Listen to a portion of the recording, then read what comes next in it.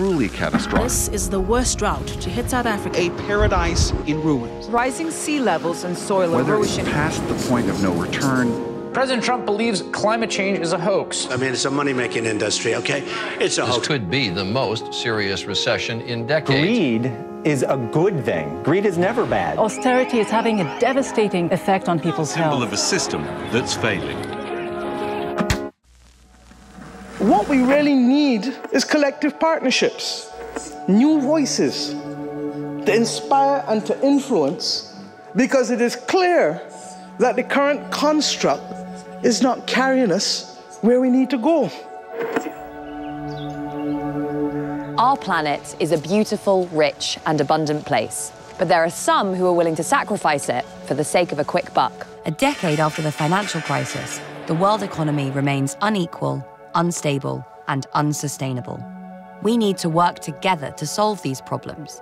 Some people think this is an impossible task, but we've done it before, and we can do it again. The first New Deal transformed the economic life of the United States. Then, in the aftermath of the Second World War, countries from around the world came together to agree a new approach to managing the international financial system. The Bretton Woods system wasn't perfect, but it did give power to governments rather than private finance.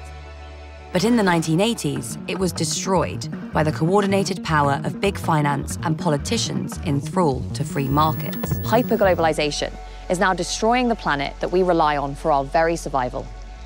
Just 100 companies are responsible for 70% of all global emissions, and just 10% of the world's population is responsible for 50% of all emissions. One of the reasons that globalization has not worked as well as it should have worked is that the rules governing globalization have been written to benefit the corporate interest. We need to rewrite the rules, for instance, of global trade in ways that can work for the advantage of citizens. We have an economy that is structured to benefit a few people at the top at the expense of most people and at the expense of the environment. The environment is a massive kind of hidden sufferer from the finance curse, from this financial drive to maximize profits at all costs. We've had a politics for the last 30 years, more perhaps, that has said there is no alternative. And I think people realize that there is no alternative is yesterday's political slogan. We cannot let poor people in poor countries suffer the consequences of a problem that they did not create. Just like in the 1930s, we need a new deal to constrain the power of finance, reduce inequality, and save our planet. But the first question is always, can we afford it? There's a lot of money around, and it is being wasted. Either because it's sitting there doing nothing, except bidding up house prices and asset prices and equities, or it is being put to bad use.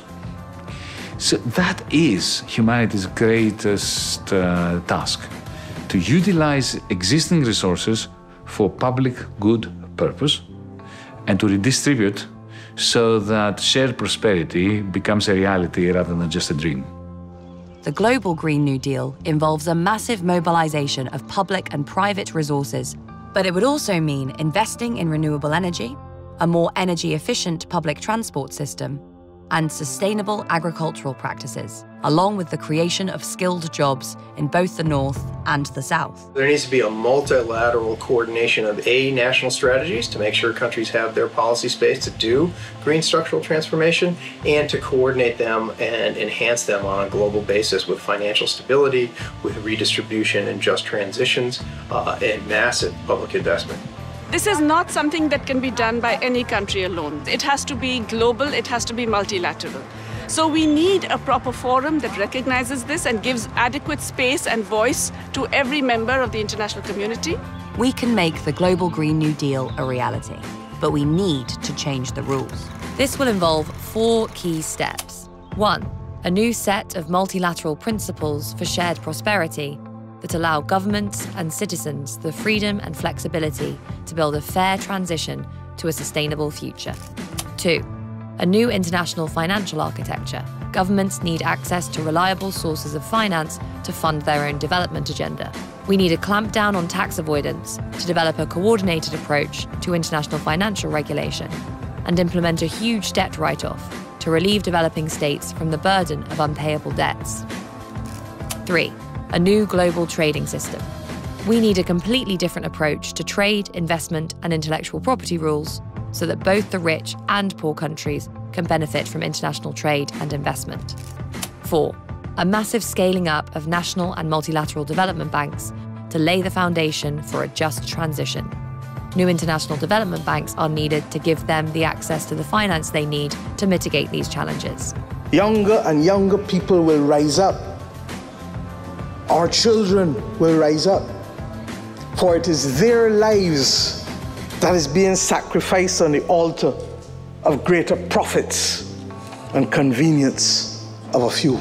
That is the force that I believe will be the tipping point to cause nations of the world and to cause powers to understand that it cannot be business as usual.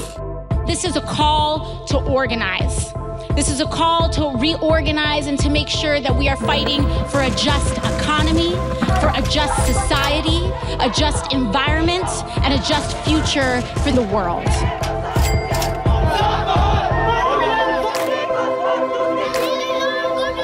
With international solidarity, we can change the world.